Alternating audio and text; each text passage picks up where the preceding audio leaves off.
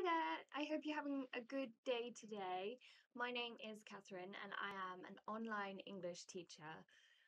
This is my first video that isn't a listening exercise, so let me just explain why I'm making this.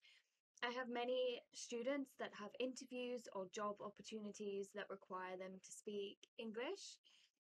As it's not their first language, they feel nervous or not confident or don't know how to express themselves in a way that's appropriate for an interview. So I thought I would prepare some videos that might help a few people. Please let me know if it is helpful down below. So in this video, I'm going to talk about the interview question, what are your main strengths? Many people find this one of the easiest questions to answer as it gives you the opportunity to sell yourself, to describe your best characteristics. Some people find this difficult as they don't like talking about themselves, but I think if you've had a job before, previous colleagues, previous managers will tell you what you do well, what you don't do well. So this is quite a good one to answer. And it, like I said, it gives you the opportunity to really sell yourself. So like I said, this is the opportunity to sell yourself. However, always try and link it back to the workplace and how it will benefit the people around you. So not just your strengths, why they're good for you, but how will the company, how will your colleagues react to this? So I'm going to give you some professional ways to talk about your strengths. So my strength, and the one that I often use in interviews, is that I'm positive, I'm easy to get along with, and I'm very hardworking. If I just said this sentence alone, I would not be doing myself any justice. I don't stand out from the other candidates. It sounds kind of scripted or like I Googled something to say beforehand. It obviously is positive, but like I said, it doesn't make you stand out from everyone else that's going for an interview that day. So in an interview, this is how I would say it. I feel that I'm a positive person. I often get great feedback from my colleagues and managers, that I'm easy to work with. I have a positive attitude and lift morale in the team. I motivate and inspire others. Whenever I am faced with a problem, I try to find a solution before I start to panic.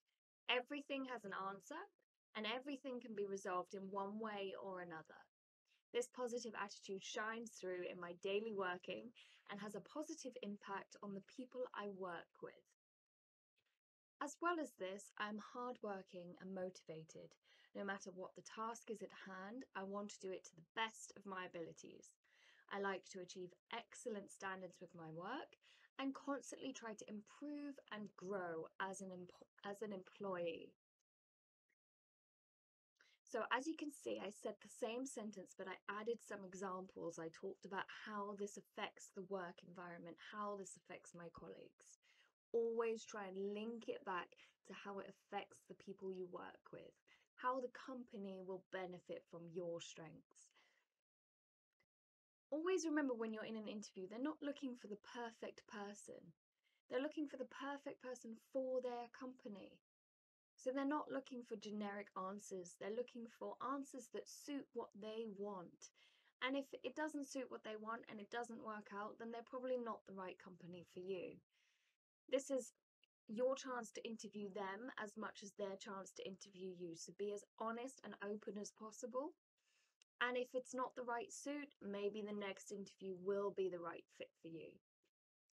If you give generic answers off the internet, then it's probably not going to work out in the long term. If you give genuine, honest answers, they get a feel for you and you get a feel for that. As well as some of the more professional answers you give, like I just demonstrated, feel free to also just use adjectives to describe yourself. Even if you just list them, you don't have to go into detail, just list them. For example, I am creative, kind, caring, trustworthy, and patient. I am also hardworking, which is shown, blah, blah, blah, blah, etc., etc. As long as they are genuinely true, just sprinkle them in where you can, as this really is the opportunity to sell yourself, and you owe it to yourself to be as open and confident as possible. If you are friendly, say you are friendly. If you speak 8 languages, say you speak 8 languages. But you don't necessarily have to go into these strengths in detail. Try and pick 1 or 2 really good strengths that you're going to talk about in detail and give examples with, and then add these other ones as bonus points. So I'm going to list down below some strengths and adjectives that you can use, but I'll just go through a couple now to demonstrate. So if you are a positive, happy person, these are some things you can say instead. So my energy boosts morale and encourages a great atmosphere within the team. I enjoy coming to work every day, and this rubs off on my co-workers and colleagues. The customers feel comfortable when talking to me and leave feeling like they have had a positive experience. Likewise, if you are a hard worker, you can say, I am motivated and driven. I fulfill every role or task to the best of my ability. You can say, I enjoy what I do, and this is shown through my hard work and motivation. You can say, I am passionate about my work, therefore, my hard work is shown through everything I do. If you are a well-organized person, you can say, I am great at time management, or I am great at managing my time. I have excellent time management skills, and this is shown in the way I complete tasks on time. I am capable of taking on many projects at once, as I am organized and can manage my time well. I can meet and adhere to strict deadlines and make sure all work is completed on time. If you are a perfectionist, you can say, I have a very good eye for detail. I have excellent attention to detail, and this shows in the standard of my work.